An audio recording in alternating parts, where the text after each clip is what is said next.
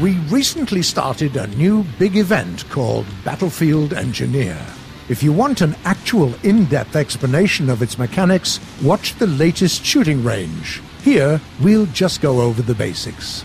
The idea is that by repairing the secret Soviet I-180S aircraft, players get a chance to add this very fighter to their collection, or to get other rare vehicles. This video is about all vehicles that can be claimed during this event. The I-180S is an experimental pre-war fighter design created at the Polikarpov Design Bureau, which also serves as the starting point of the whole Battlefield Engineer event.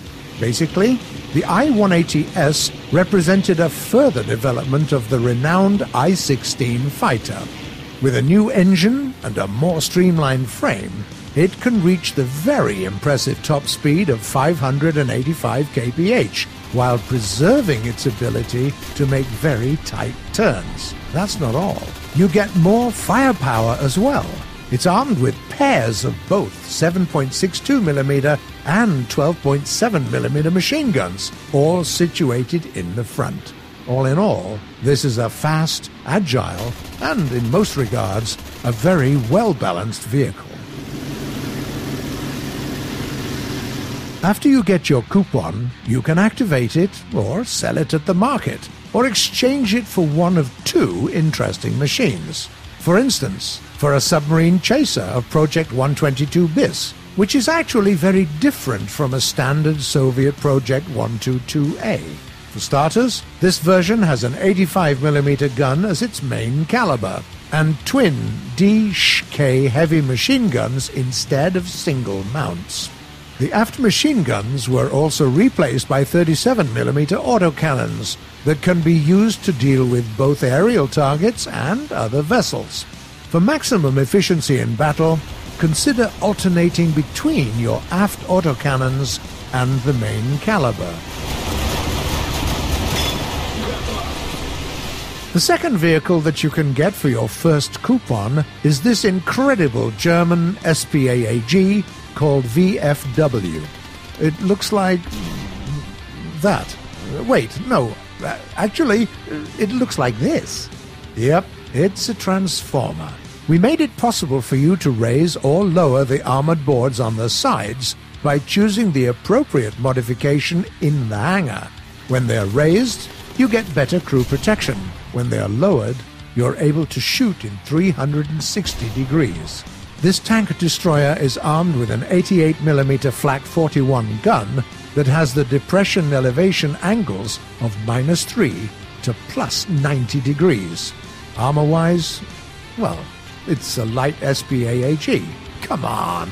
On the other hand, many shells won't detonate on contact.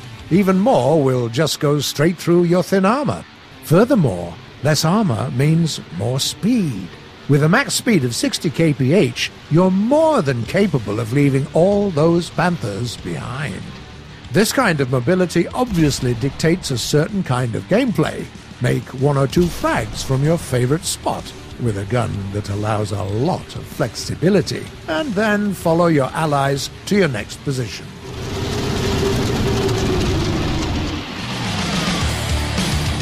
After fixing 2 planes in a row, you get a voucher instead of a coupon.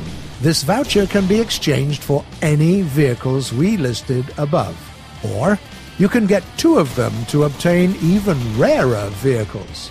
The most popular choice and the true spotlight here is the Israeli MBT called the Merkava.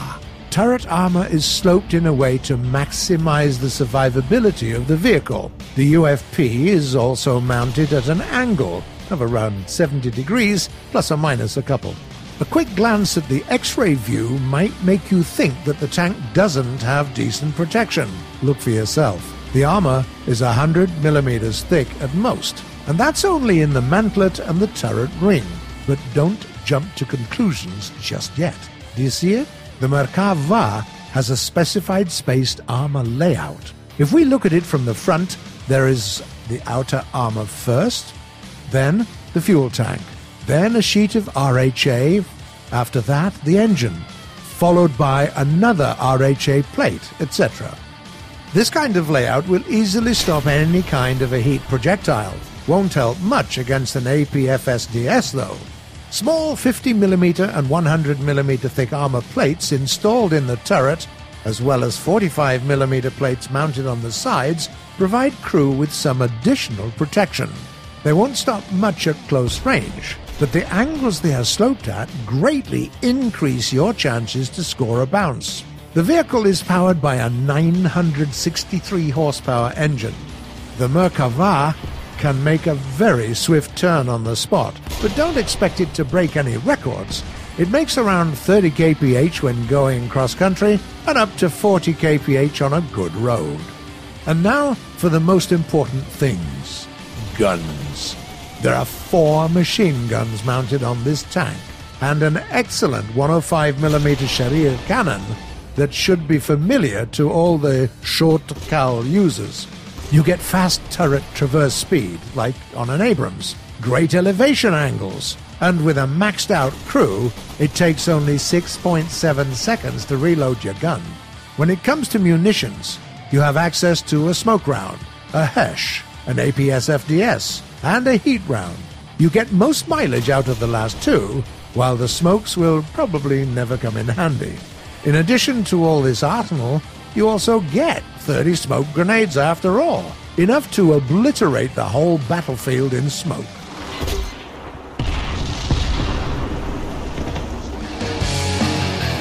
The next rare vehicle that you can get for 2 vouchers is the U-388J.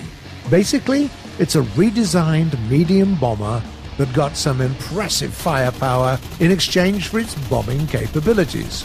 It really is heavily armed. The U-388J has 2 20mm MG-151 cannons, as well as 2 30mm Mk-108 cannons. That's more than enough to allow this heavy fighter to hunt down enemy bombers.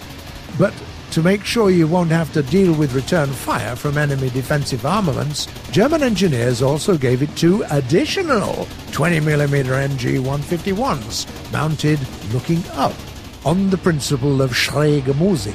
And to help you deal with enemy fighters, there is a turret in the tail section, carrying 2 13mm machine guns. The last unique vehicle that you can get through this event is HMS Tiger, a World War II era light cruiser of the Royal Navy. Historically, vessels of this class were the last gun cruiser designs with high-caliber guns. The last cruiser of this class was withdrawn from operational status only in 1979. This vessel packs quite a punch. Its main armaments are turrets equipped with 2 152mm cannons with an amazing fire rate of 20 rounds a minute. At the same time, every one of the 3 auxiliary turrets holds 2 76mm semi-automatic guns, which are capable of spitting out up to 90 HE shells with a radio fuse every minute. They will keep the skies clear around your vessel in the radius of at least a couple of kilometers. Okay, this is it for today. The event is live right now and will continue until the 22nd of April. Good luck, and feel free to tell us what vehicles have already been added to your collection.